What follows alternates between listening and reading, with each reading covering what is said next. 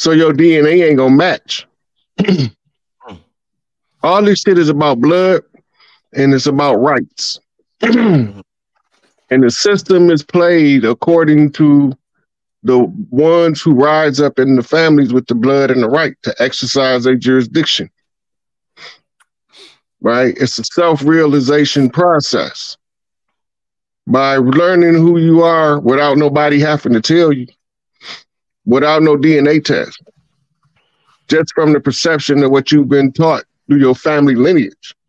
And then you use that as the first frame of reference to see the world.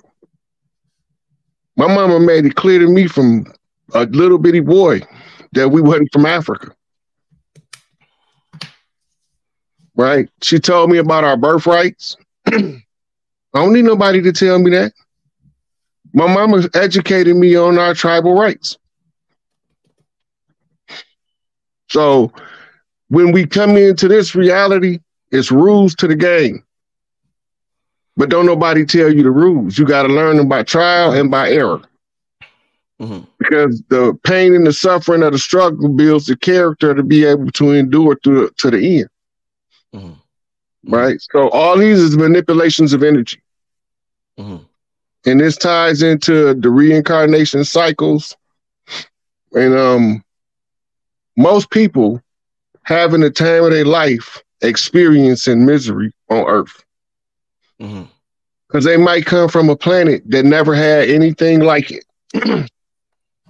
Misery is unique to the human emotional spectrum and the animals of the Earth. Other species don't have emotions. Are we the only species with emotion, Rod? Are we the only in the universe? Are we the only one species with emotions? No, but a lot of them don't have them. A lot of them are pathologically sociopathic by nature. You have to be able to think, walk them through it, linear logic. Right? They don't have that emotional energy. That's a side effect of mitochondria, by the way. Emotion is a side effect of mitochondria. Yeah. Okay.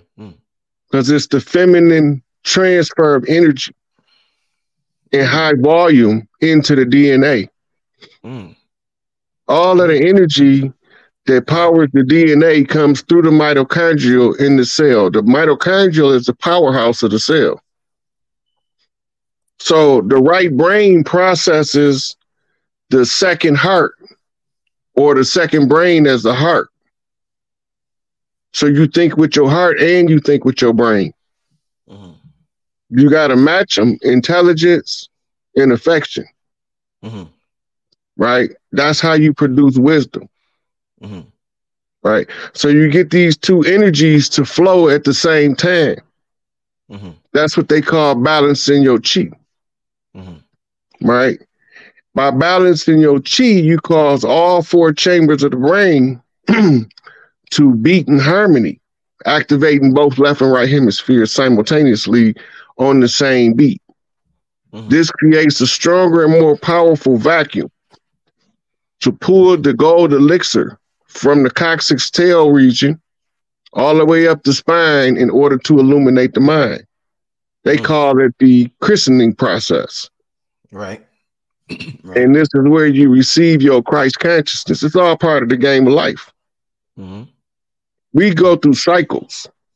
We didn't been through so many cycles. It's starting to get hard to come up with new ways to entertain the gods as a human. Hey, Rod, we talked about these entities that existed before Tahuti.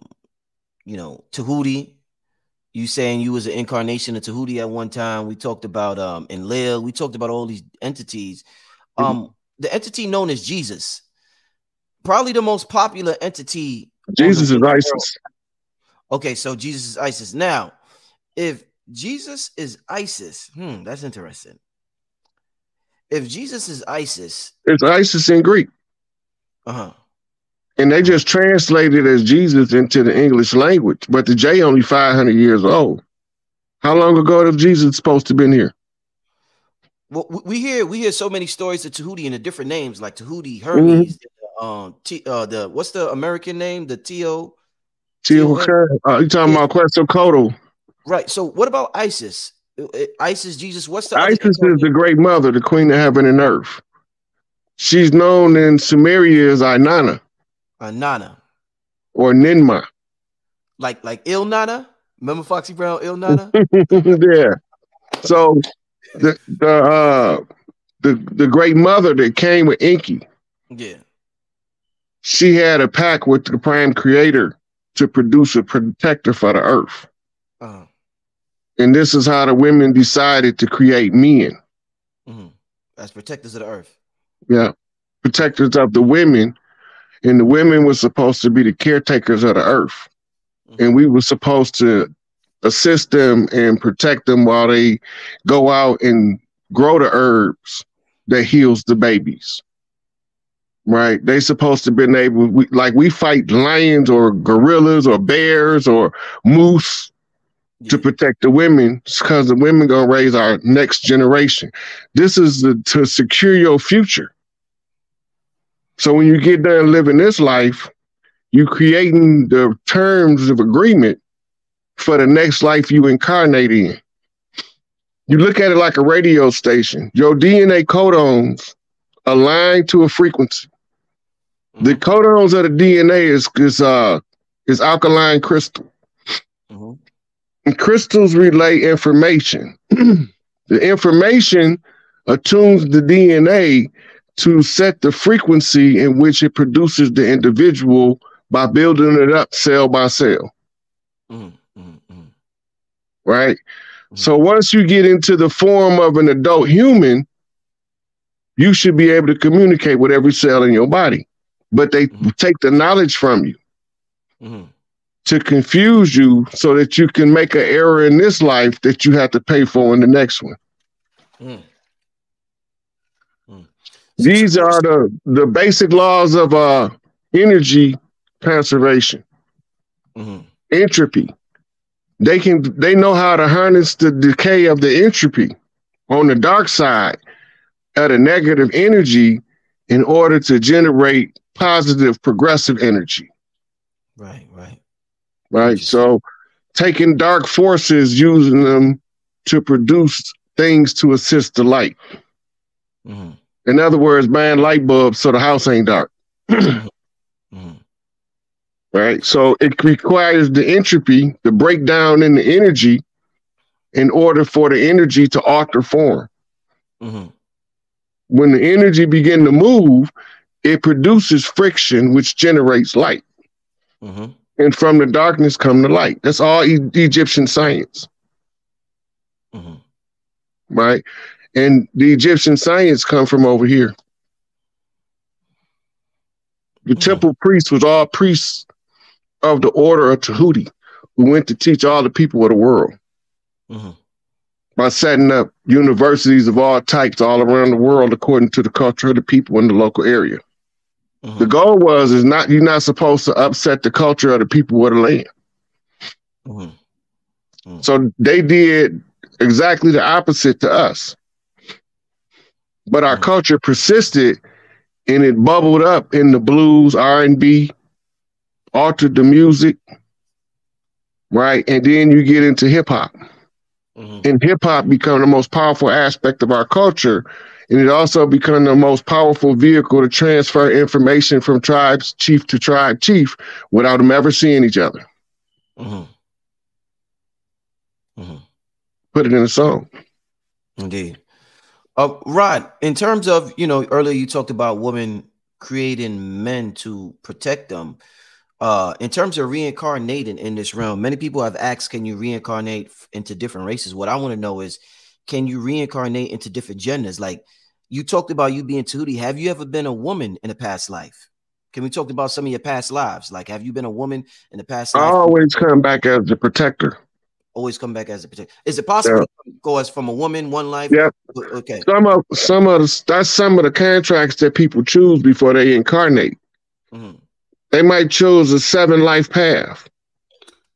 That means they make an agreement. They want to live 7 distinct different types of lives before they finish their university degree. Interesting. Very interesting. Wow. So in each incarnation, which is just another semester of university on Earth, but they be lived all of the 7 lives that they put into as they wanted their curriculum to be. Mm-hmm. Mm. Mm. And you can end it at any time just by waking up to who you are. You can get out the matrix. Mm. Would you say every death is an assisted suicide because essentially it's mind over matter, and whenever a person dies, they essentially want to die? Would you call it a assisted suicide? Every death? No, not necessarily. It could be it could be in their soul contract. It could be in their soul contract. Your soul contract is your curriculum for the semester. Ooh. What's your semester is your lifetime? Yeah. Okay. And when you get multiple semesters, that's why I say you might have a 7 life degree. Yeah. Where you got to get 7 life experiences of 7 different kinds in order to graduate from University Earth and get your degree. Rod, how many times would you say you've been down here, my brother? Just curious. Somebody like yourself, you know a lot. How many times has Rod been in this realm? I lost count. Give me a. But sometimes I don't never come to full consciousness as to who I am. Okay. Oh, okay. Like now, now it was required to break the conjure that had us discussing which side of the water we come from. This was a voodoo conjure. It was ritualistically done in Masonic lodges. The overt paper genocide was the paper trail for us to trace back what they did to switch us out and put us off in the Trail of Tears and switch us out with the Dawes Roll Indians, the $5 Indians, the ones they brought over as servants. We ain't never supposed to be able to read the history books and know who their mortal enemies was until the French Revolution and the Spanish Inquisition and the expulsion of the Moors from Spain. So we supposed to be so convinced that we Moors that we don't know what side of the water we from. I'm Mississippi clay dirt. I know I'm from over here. I have multiple lives of going through the bayou in Louisiana to my big mama to be blessed again to come back in a lifetime. And then this time I end up having to go see her in the inner city. I automatically knew from birth something is wrong. I didn't know what it was yet though. So over the years, we learned to read the language that the other elders put into the community. Then they sent us from community to community, learning the local languages of the local clans. We call it the local slang or the local lingo. Everybody got their little way they use tribal tongue to flip code. And you have to be exposed to a certain amount of tribes in order to read what's called the Grand Tribe Design. The Grand Tribe Design tells the other chiefs to organize, and then organize. It's time to reclaim the land. They can't stop what's coming. And this is all part of the big graduation ceremony. The final hurrah. What's before the big graduation said all of the seniors getting out.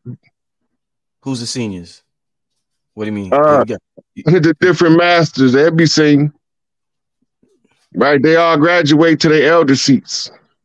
I remember you told me there's a lot of masters down here right now. You told me that, right? Yeah. They come from all different eras in time to incarnate at the end to get their graduation caps. Right. Wow.